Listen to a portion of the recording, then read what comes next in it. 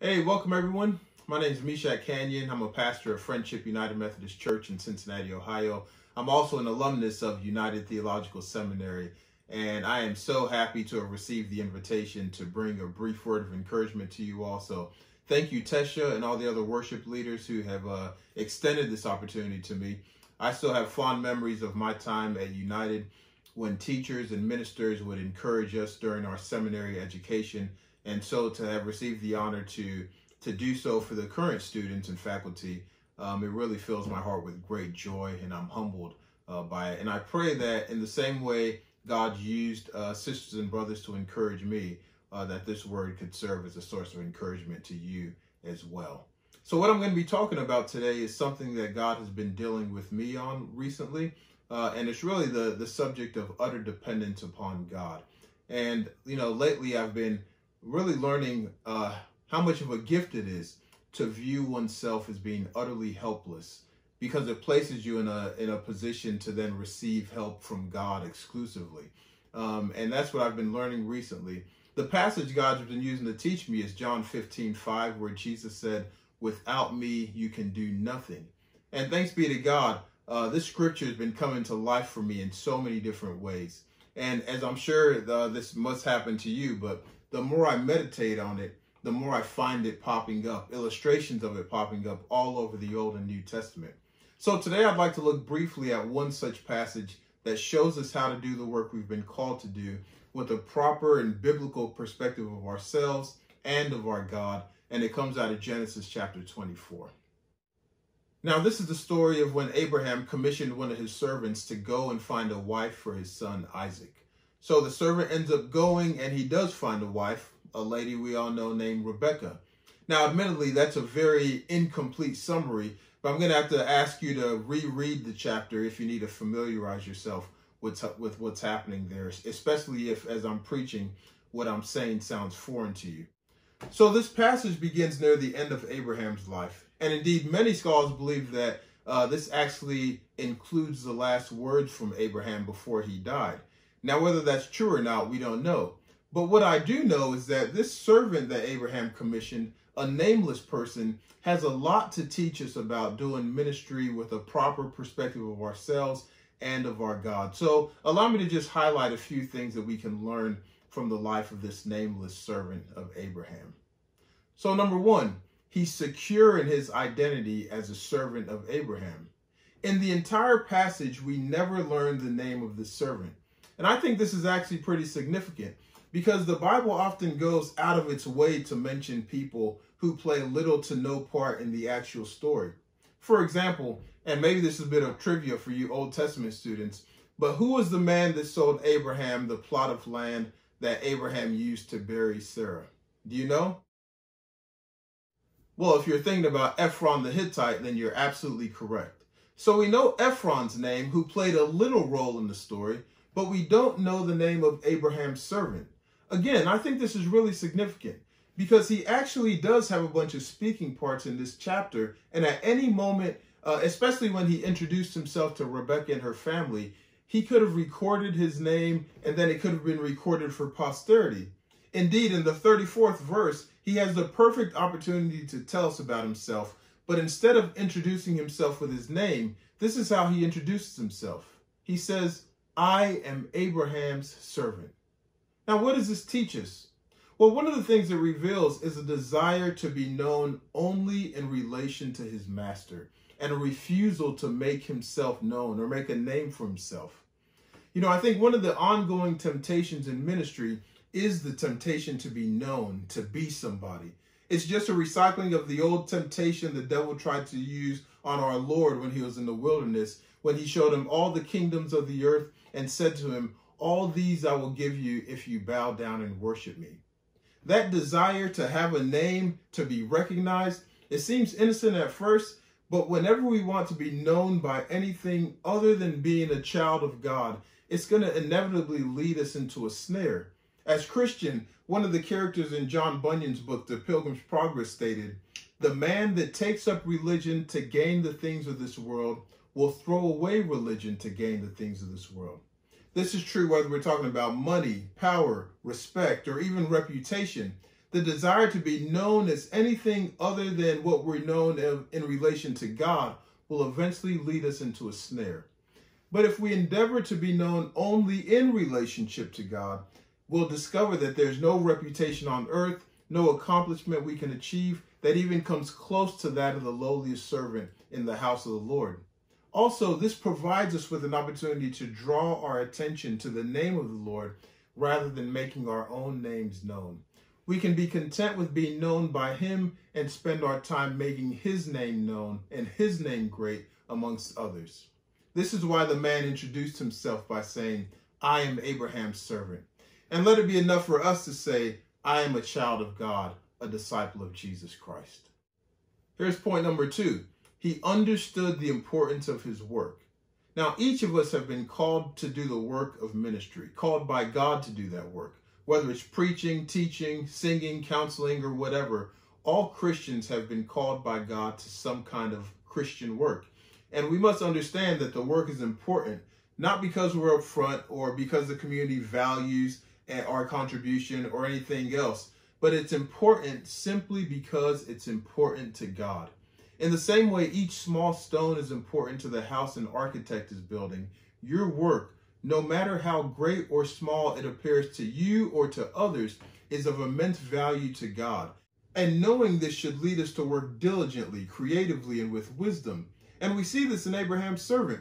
He understood the covenant relationship between Abraham and God. He understood that for Abraham, finding a wife for Isaac from his kinsman was very important, and it would enable Abraham to continue walking faithfully before God and entering into the promise. Therefore, he works, and he works hard. Earlier this year, I read a great book by a Benedictine monk named Dom Jean-Baptiste Chautard called The Soul of the Apostolate. And in this book, he says that in our role as Christian workers, our joy is nourished when we contribute to cause the object of our love to be served and honored. He goes on to describe the Christian worker as a venator animarum, a hunter of souls. Now, I got to be honest, I immediately wanted to adopt venator animarum as a title instead of reverend because it sounds so much better, but that seems to go against the thrust of the message, doesn't it? But the reason he described the Christian worker as a hunter of souls is because he says the Christian worker has the joy of contributing to the salvation of beings that would have been damned, and thus he has the joy of consoling God by giving his souls from whom he would have been separated for eternity. And I think he's right. That's why your work is important to God, because it contributes to the salvation of souls that are precious in God's sight.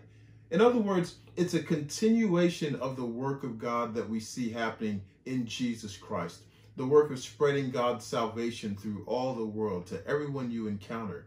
That's why I love the Apostle Paul's little line from Romans 11:13, where he says, "I magnify my office," or "I magnify my ministry." And as you grow in an understanding of why your work is important to God, you too can magnify your ministry. Then also, like Abraham's servant, you can work hard to please your master. Number 3, Abraham's servant trusts God, not his work. And this is very important. While you're working hard to please your master, as Abraham's servant does, resist the temptation to trust your hard work. What do I mean by that? Well, one of the greatest temptations in Christian service is to begin thinking that your success came because you put in the work. People will tell you about how wonderful your sermons are and how much your singing touches their soul. In other words, because your work for the Lord has been successful, people will misattribute the success to you, and they'll thank you, and rightly so. But what ends up happening is, with all those compliments, we'll end up trying to duplicate the results by doing what we did before, and we'll begin trusting our work rather than trusting the God who led us to the success. And if your trust is in your own ability, this is where ministry will become wooden and formulaic, because you'll begin doing what you did last time to get the same results as last time. And time spent in prayer will become less and less important against the weight of studying and meeting people and doing the work of the Lord, you know. But we must remember that it's not our effort or energy that brought the results. It wasn't our brilliance or creativity that sparked the interest in the person listening. No, it was the presence of God. As the Holy Spirit breathed fire into you and through your work, which was natural, it then became supernatural. You know, I think a perfect example of this is what happens during communion. The bread and wine are just bread and wine, but then we pray, pour out your Holy Spirit on us gathered here, and on these gifts of bread and wine, make them be for us the body and blood of Christ, that we may be for the world the body of Christ redeemed by his blood. And it's then that what is natural becomes supernatural, because it's infused with the real presence of Christ. And this can be true of all of our labor. Therefore, like Abraham's servant, remembering that it is God's portion that brings the success, we must pray just as we do during communion and ask for God's guidance and power to be at work in the job he's called us to do. Number 4, we have to praise God. This is the last thing that we learned from Abraham's servant, the importance of giving God the credit or praising the Lord. After God answers his prayer and Rebekah, Isaac's future wife, is revealed to everyone, it says in verse 26, the man bowed his head and worshiped the Lord and said, "Blessed be the Lord, the God of my master Abraham, who has not forsaken his steadfast love and his faithfulness towards my master." Man, it's so easy to forget that part, isn't it? It's so easy to get caught up in the excitement that follows successful ministry that we often forget to praise God. But see, this goes hand in hand with understanding our identity, knowing our own helplessness, and knowing God's all-sufficient power and grace. Because the person that's aware of who they are will realize immediately that God has done something that deserves praise and that deserves credit. Think, for example, of when the Israelites crossed the Red Sea. What's the very next chapter about? It's a song of praise, isn't it? To who? To Moses? Were they thanking Moses for the way he held his staff up in the air? No, Moses was just a vessel. The next chapter is a song of praise to God. "I will sing to the Lord," they shouted together, "for he has triumphed gloriously. Horse and rider he has thrown into the sea." You see, they recognized their own helplessness and God's might. Therefore, when the success came, they didn't start drawing attention to the tiny part that they played, but they praised God for once again coming through in the clutch. That's what Abraham's servant does here. As soon as Rebekah does the very thing he prayed and asked God for, he drops down to his knees and begins giving God the praise and glory. Listen, this is the one right here. For too long, many Christians have withheld the credit from God. Did one person tell you that your sermon opened their eyes to the truth of the gospel? Then praise the Lord. Was someone moved through the music that you played? Then give God the glory. Did your professor compliment you on your paper? Then ascribe to the Lord the glory that's due his name. We should learn to say with the psalmist, "Not to us, O Lord, not to us, but to your name give glory, for the sake of your steadfast love and your faithfulness." And this will come as we understand who we are and who and what God is. Well, look, I was only supposed to preach for between 10 and 12 minutes, but hey, man, you ask a preacher to preach, a preacher's going to preach.